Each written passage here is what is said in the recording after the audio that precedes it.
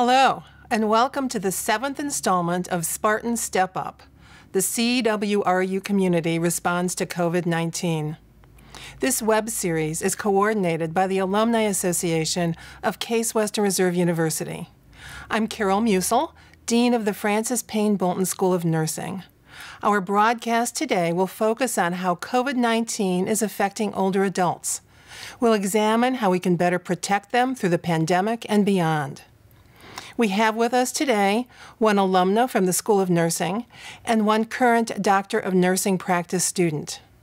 First, we have Cheryl Bass, the owner and manager of Older Wiser Life Services, LLC. Welcome, Cheryl.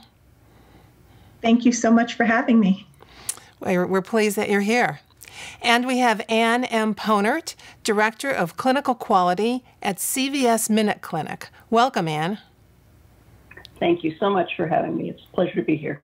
I have a few questions for Cheryl and Ann before we go to our submitted questions. If you have questions you would like to submit, you may do so by using the chat feature on the live stream, or if you're watching us on Facebook Live, please ask your questions in the comments section. Before we delve into COVID-19, I would like to first ask Ann to talk more about her position and what services are available for older adults at the CVS MInuteClinics. Ann? Thank you very much, Musil. I am the Director of Clinical Quality at MInuteClinic, and for those of you who aren't familiar with MInuteClinic, we are the convenient care clinics associated with CVS Health, located in CVS and Target pharmacies.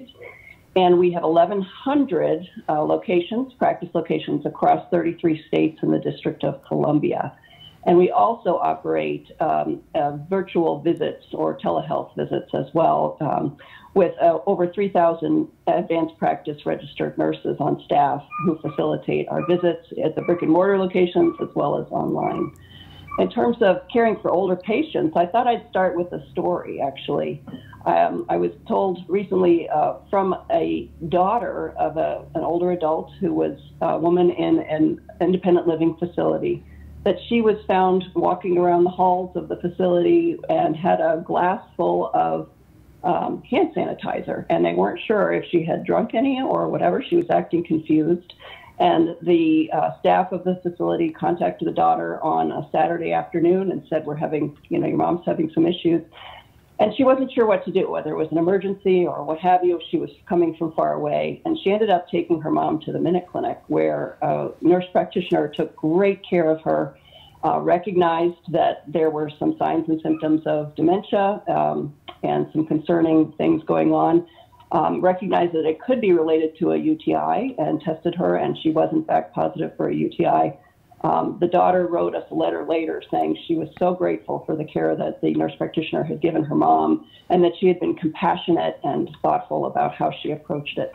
And this kind of thing happens every day at MInuteClinics across the country as we care for the people across the lifespan from 18 months and older. And I know we do see quite a few older adults for a variety of services. And I should say in 2018, MInuteClinic formed a very innovative academic practice partnership with Case Western Reserve University's CUSIN Institute, the Quality and Safety Education for Nurses Institute, with Dr. Mary Delansky. And together we set about planning the grant application with the John A. Hartford Foundation in collaboration with the Institute for Healthcare Improvement to launch age-friendly health systems at MInuteClinic. Now, age-friendly health systems is a program that is about making care for older adults more age-friendly in every setting, so from acute hospital to ambulatory care. And it involves using the 4Ms framework so that every older adult, 65 and older, whether they're very healthy or whether they have multiple chronic conditions, can receive the same high-quality care when we address the 4Ms, which include what matters most to the older adult in terms of their health care, what their medications are, and if they're on any high-risk medications that might affect their well-being, their mobility, how well they're staying active, and if they need assistance in that area, and also their mentation, which is assessing risks for depression, dementia, and delirium. And so this 4Ms framework really delivers a powerful way and a very easy way to encapsulate an approach to older adult care that is age-friendly. And I'm pleased to say that in 2020, we launched this in the midst of a pandemic when age-friendly care is more important than ever. We launched this in May, and we've been training our 3,000 providers in the 4Ms framework so that when people come to MInuteClinic as an older adult, they will receive this 4Ms framework care, an age-friendly approach to care, no matter what service they're coming for. Anne, thank you so much for all you're doing and the leadership that you're providing. We appreciate that. You're welcome. Now, Cheryl, you started your own business, Older and Wiser Life Services, in an effort to assist older adults and their families. Can you tell us more about it and what led you to become an entrepreneur? Thank you, Dean Musil, for inviting me to share my chosen nursing path here today. And I must add my thanks to Payne Bolton School of Nursing for helping to create in me a research-driven and client-oriented career in private home care. From my early experiences at Ohio State University Hospital in Columbus as a clinical research nurse in the inpatient unit, my transition into home care and founding then a Medicare home health agency, which I developed for 5 years, I kept seeking ways to better meet the long-term care needs I watched develop in that intimate setting of the client's own home. These issues became much more relevant and literally hit home as my own parents' needs escalated. This second opportunity to be an entrepreneur was placed squarely in front of me. My prior experiences in business and at Payne Bolton promoted my courage to take this next step and act on my purpose in nursing. The path to being an entrepreneur can be complicated, but once you recognize the need and find a way to provide that product efficiently, it becomes obvious. I would like to share a quote from an article written by Claire Ansbury in 2018. It was published in the Wall Street Journal Healthcare publication. In this one statement, you will find the evidence of the demand for the services that we provide. The quote is, "As the country grows older, its caregivers are growing younger and more squeezed. Millennials now make up more than 24% of the nation's unpaid caregivers, up from 22% in 2009. 6.2 million millennials provide care for a parent. Not only are these the peak years of family and career, they are peak earning years."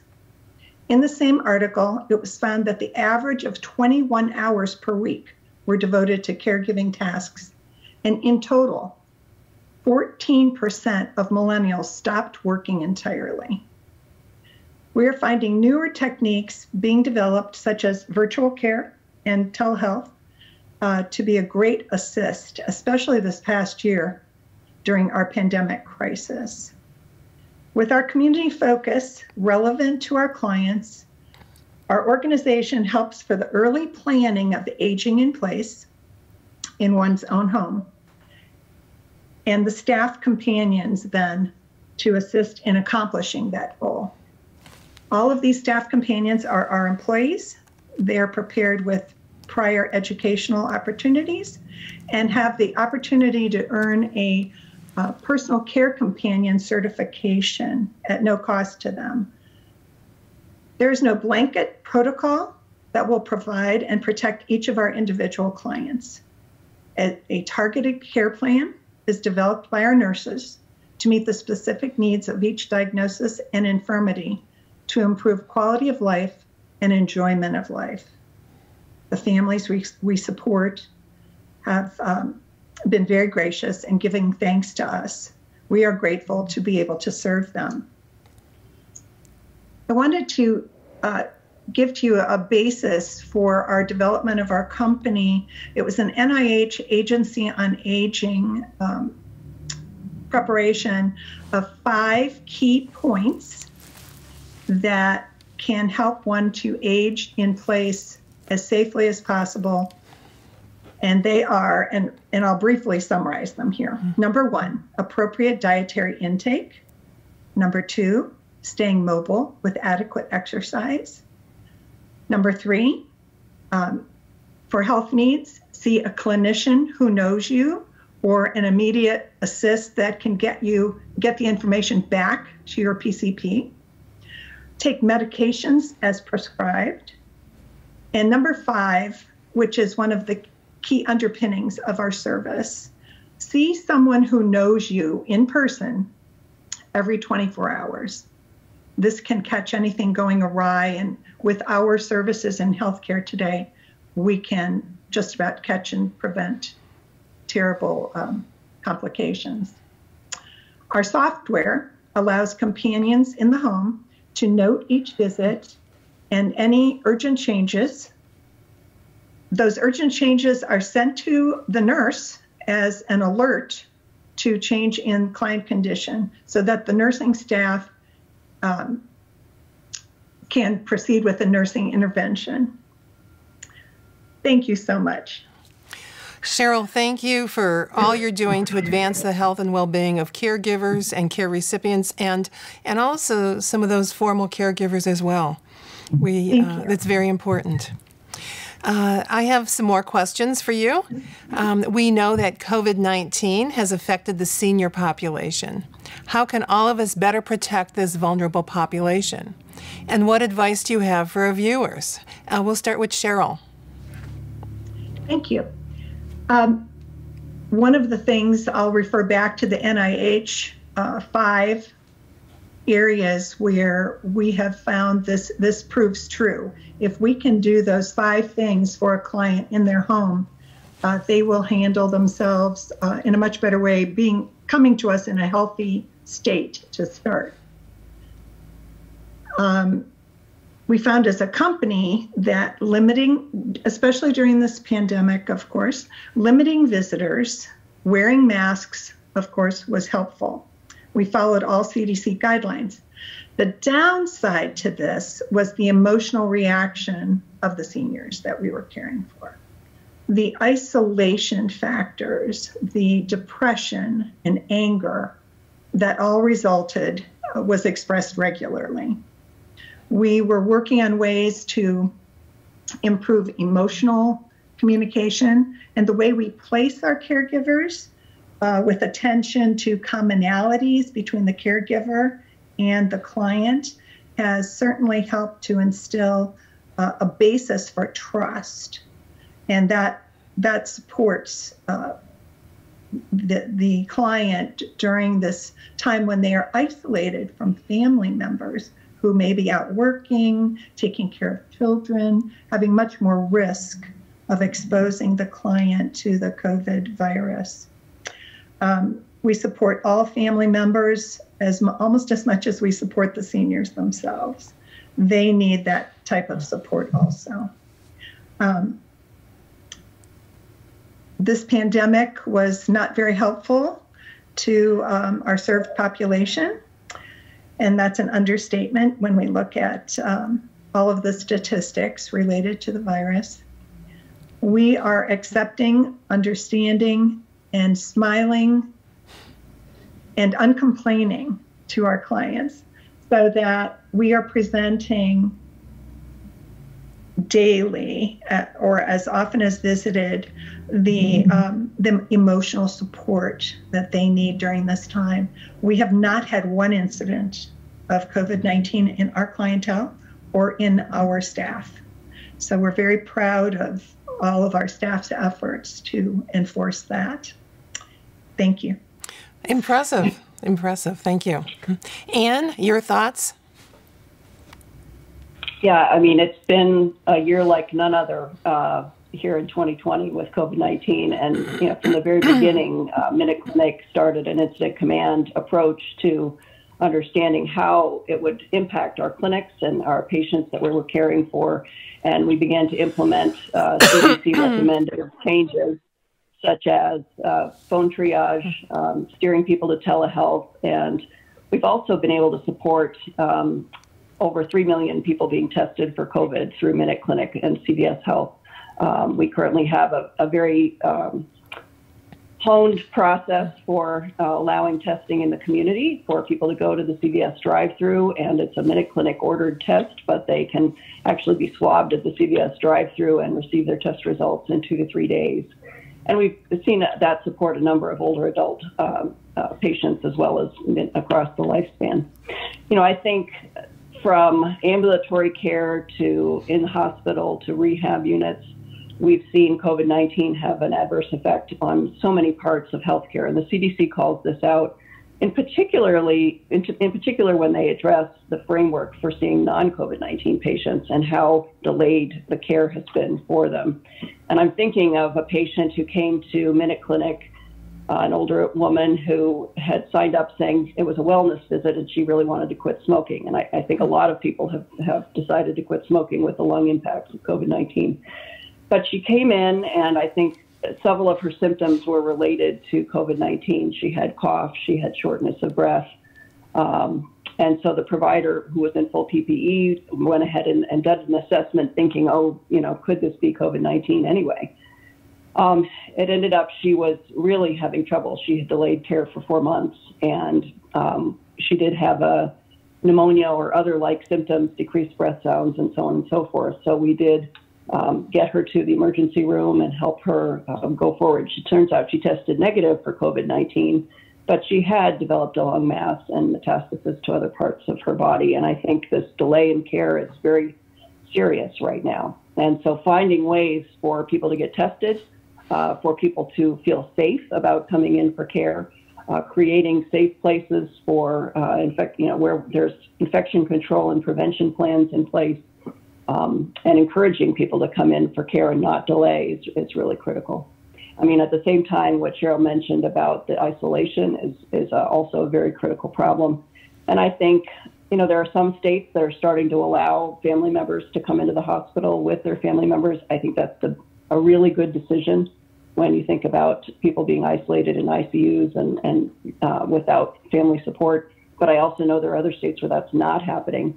And it really is important for nurses to be supportive and encourage those Zoom calls, encourage those points of connection with family members, however they can, so that family members aren't feeling as isolated. We have a long way to go as a country. I mean, I think nurses have to be really resilient and creative and innovative to continue to press into how we can care for patients during this time.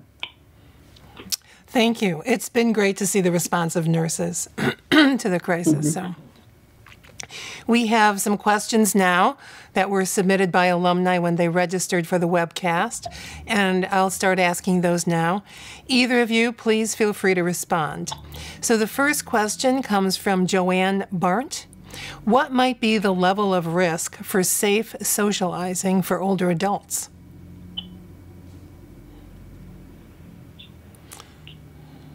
So, I think it's very interesting. There was an article from the British Medical Journal about risk of socializing and risk relative to wearing a mask, how long you're in contact with someone, and what you're doing. Are you sitting quietly? Are you speaking? Are you singing and shouting? And, the different level of risk. So I think you have to think through, what kind of socializing are you talking about? And if it's a short period of time and everyone's wearing masks and you're speaking quietly and you're, that sort of thing, there's less risk. I think maintaining social distancing is important to a certain extent, depending upon the risk and exposure. But going to a mass event where people are singing and shouting puts you at much greater risk. So I think, staying in the quiet space, doing all the things the CDC recommends in terms of masks, physical distancing, hand hygiene, careful disinfection, all of that makes for a possibility of safe socializing. And of course, Zoom calls are wonderful too. They are indeed. They are indeed. All right, our next question comes from Kim Lenahan. How do you care for elders living alone or at a distance? Cheryl, I think this is something you might be able to provide some insight. Yes, and may I say I concurred with all of Anne's prior statements. I wanted to just give a little anecdote. I was at a funeral visitation situation, a lot of older people, And the ones that could keep their social distance adequately had a little coach with them, a family member or someone who knew them well, to keep them from entering in too close of a situation or possibly exposing themselves to the virus by being in that crowded situation. So sometimes people at this age need reminders. So again, a companion, a family member, something like that does help when entering the social situation. As far as the distance goes, I'm going to go back to the adage set forth by the NIH: someone who knows you, sees you personally every 24 hours. So what we set up with our clients when we don't visit 7 days a week is a schedule with the family and the neighborhood. There are neighbors who live next door who know you, who've seen you. And so if a family member or a companion from our company can't be there on a day, we set up a tentative schedule with the neighbors to make sure that that is being accomplished. They report back to the family because, of course, we're not involved on that day. But it is very effective. Neighbors are more than thrilled. Friends, other family, more distant family members to use this model to keep the client safer at home. And I would encourage you to do that when you're at a distance, especially. We end up with so much guilt, unnecessary guilt, and we need to decrease that amongst our family members that, through no fault of their own, have ended up at a distance. Good suggestions. Thank you. Yes. All right, our next question is from Kim Preston. Are there any new protocols or screening tools that have been found to be helpful for a widespread assessment of mental health? And we're looking particularly at retirement communities. We have not done anything in depth along those lines. However, I believe it is necessary to check out that scope. Another anecdote, a friend of mine came to me and said, my father has entered hospice care. He was 92, living in his own home, went into an assisted living area, and the pandemic ensued. And he has not been ill, but he has no desire to go on. So we need to have, and I'm open to suggestions, Anne, if you've seen something, or Dean, I'm sure you're seeing things, better mental health assessments of our aging individuals. Not everything is due to dementia. And we can tend to, as the example of the UTI, thank you, Anne, it's a hot button of ours, checking for UTIs in our clientele. So I think it's an absolute needed area of increased focus. You know, I think the screening tools that are recommended for mental health, there are several. I think the easiest and one of the easiest to implement is the PHQ-2 and the PHQ-9. And the PHQ-2 has two questions about, you know, are you enjoying life? Are you enjoying your activities? And so on and so forth. And if you get those two questions, however they're asked, if you score poorly there, then you go on and you ask the additional 9 questions. I think from a retirement home community facility, it's really important to have a baseline of where people are and to check it regularly. I think if communities are isolated, but also maybe engaging in Zoom calls internally, you can keep an idea of who's participating and who's engaged. And the staff can kind of keep an eye on how much people are engaging outside of their apartments or so on or condos. And if they're really not, do that extra check and make sure you're checking in with people. There are a number of tools, but the PHQ-2, PHQ-9 is a very effective one in terms of a screening tool for depression. And I think these formalized tools are very effective at picking up depression and anxiety symptoms. But sometimes just simply asking somebody, how are you doing? How are you feeling? How are you coping with whatever the situation is? Really will get you a lot of the information and help you do a quick assessment as well. So, and that's something that would be easy for family and friends to do as well. Great. All right, another question comes from Margot Wyszynski. How close is the U.S. to herd immunity? That's an interesting question, and I can say, we have done just over 100 million PCR tests in the U.S., and about 8% are positive. And that's tests, not patients. So I know we're over 6 million patients who've been diagnosed with COVID. So some of those tests are one person getting tested more than once. So 6 million patients out of 330 million citizens. I would say we are not close to herd immunity by any means. Now, some communities have more incidence and prevalence of COVID-19 and others have a lower incidence. So we're getting there, but I think the work that's going on right now for a vaccine is absolutely critical, and we'll need that well before we get to a herd immunity level. Okay, let's now turn to some of the questions that have been submitted online as we've been having this broadcast. The first question is, what lasting effects do you think COVID-19 will have on nursing home and assisted living facilities? We've seen quite a few changes already, and I know that the nursing homes and facilities are struggling, as we are, for adequate staff. I think one of our biggest areas of concern now is recruitment. How many more nurses can we get out there? How many more companions, people who will provide virtual care at the Minute clinics? We need these resources desperately, and we're changing as we speak. I know our nurses go out and do advocate visits to be present during a telehealth or virtual care visit while our client is on screen with a professional.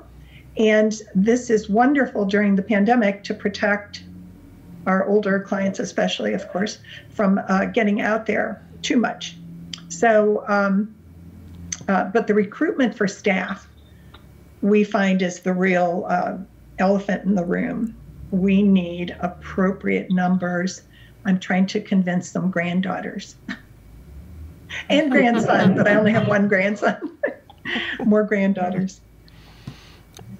Yeah, I would have to agree that at MinuteClinic we're hiring in record numbers for not only our NPs, but people to support the testing workflow and follow up with results and conversations with patients. LPNs and LVNs also to support care. And in addition, I think the other change is really this shift to telehealth. And that is something that's happened across the board, similar to what Cheryl was saying. Skilling up a nurse practitioner or others to participate in a telehealth or virtual visit takes some very unique training. It's how do you do a physical assessment appropriately if someone doesn't have any assisted devices that can help with taking a blood pressure? I think we'll see a development of quite a few devices that help facilitate taking of vital signs, people having a pulse ox at home, for example.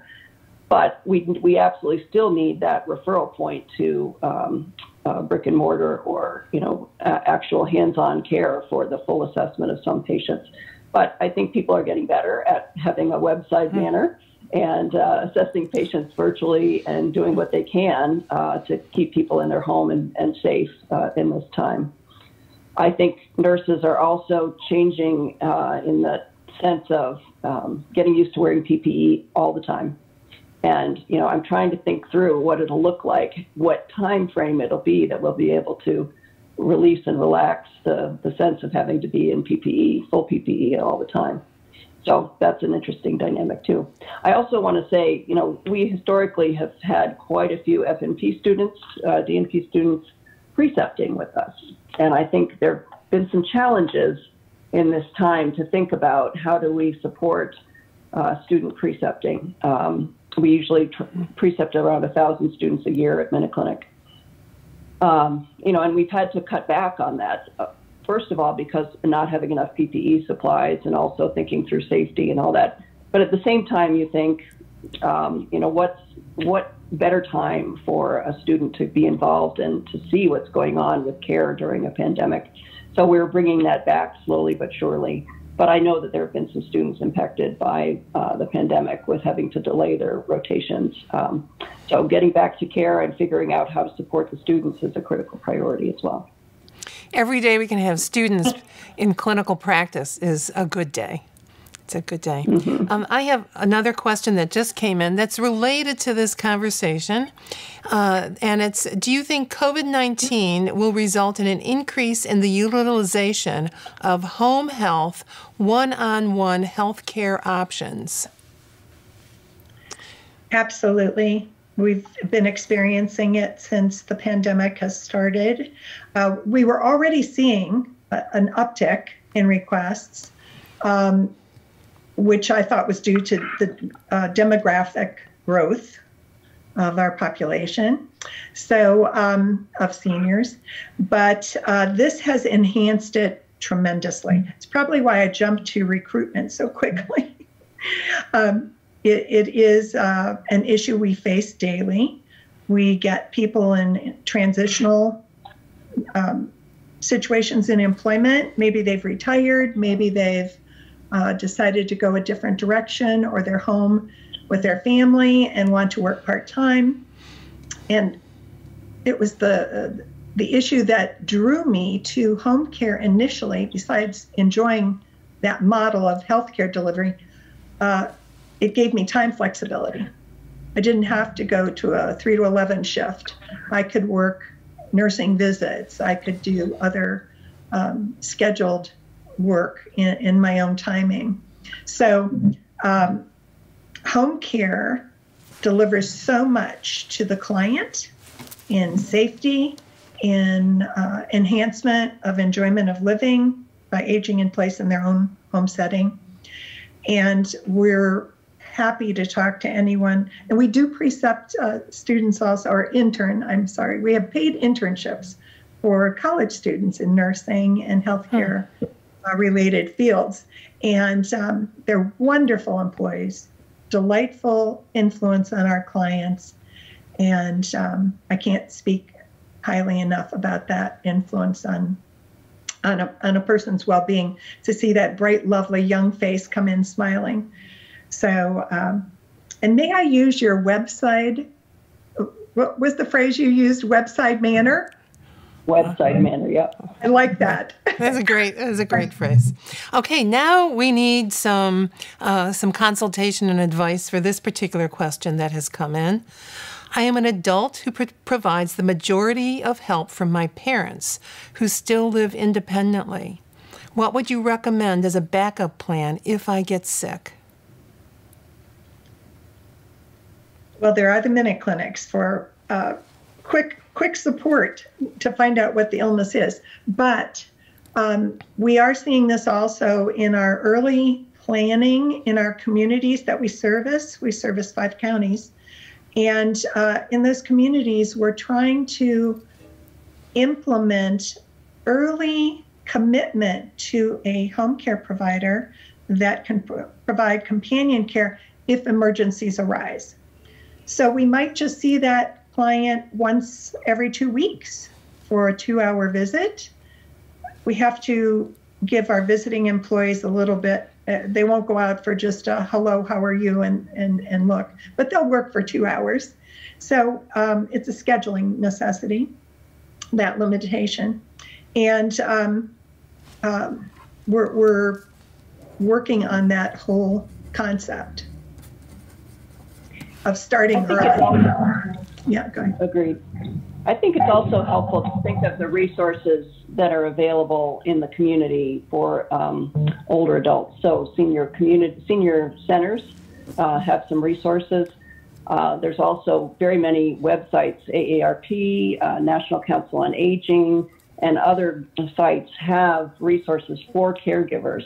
And you can start to research and review and think about the options by looking through those references and identifying resources right in your community. I think there's a lot of innovation going on in this space. There are some apps that are being developed for caregivers and other things that can help you have a team of people who work and support your aging parents. So just doing a little bit of searching and researching and keeping track of what the resources are could be very helpful. Thank you. All right, here's another question. The healthcare community has been stretched with the pandemic, especially for nurses. And what can CWRU alumni do to support their fellow nursing alumni? So I'll pass that over to you, and then I'll give some of my ideas as well.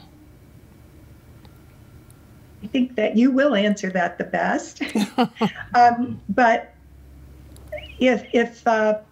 well, I just know in my own personal professional life, I meet a lot of healthcare providers.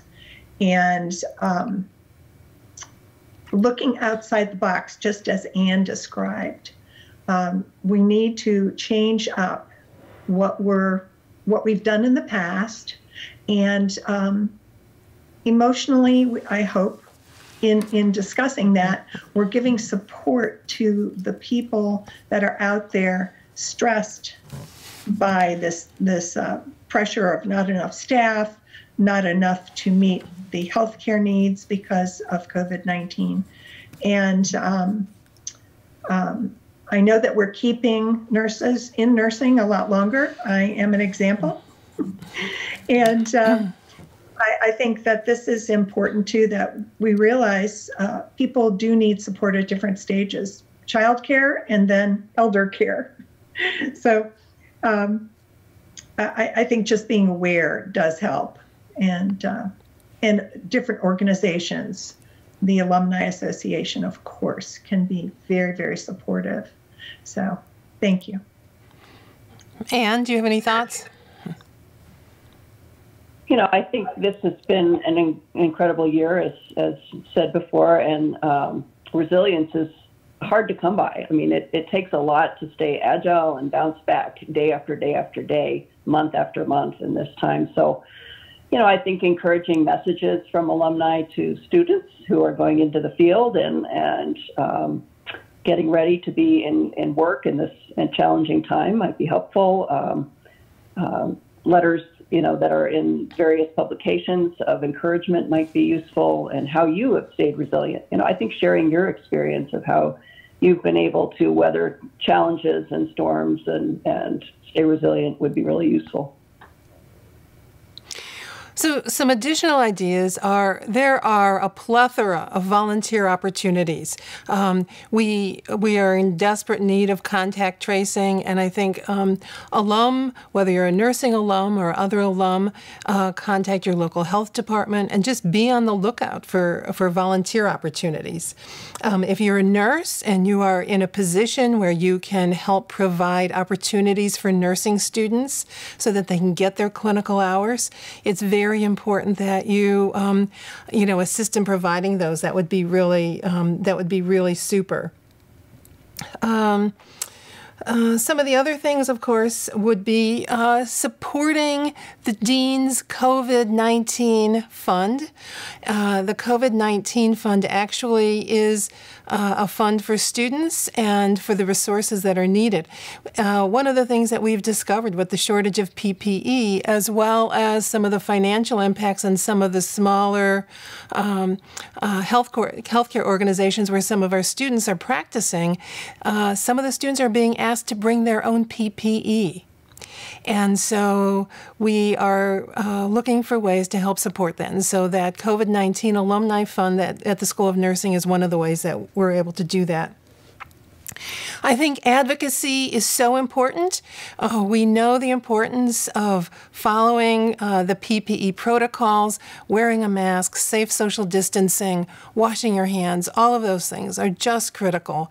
And the more that we can do to advocate for that, both in our homes, in our families, and in our communities, it's so important.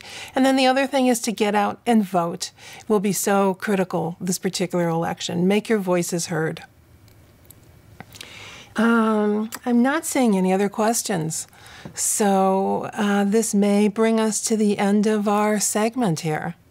Would you have any last words that either of you would like to say? I so appreciate that I've had this opportunity to speak with you, Dean. And thank you, Anne. I so enjoyed meeting you also at this time. And we've used MinuteClinics before quite a bit, and now I'm going to use them more with our virtual visits.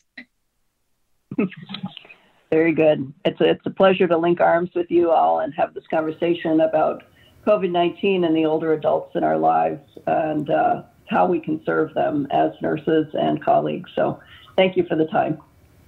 I want to thank Cheryl and Anne for joining us today for this episode of Spartans Step Up. If you would like more information on this topic, please contact the Alumni Association. The contact information will be posted on the screen momentarily.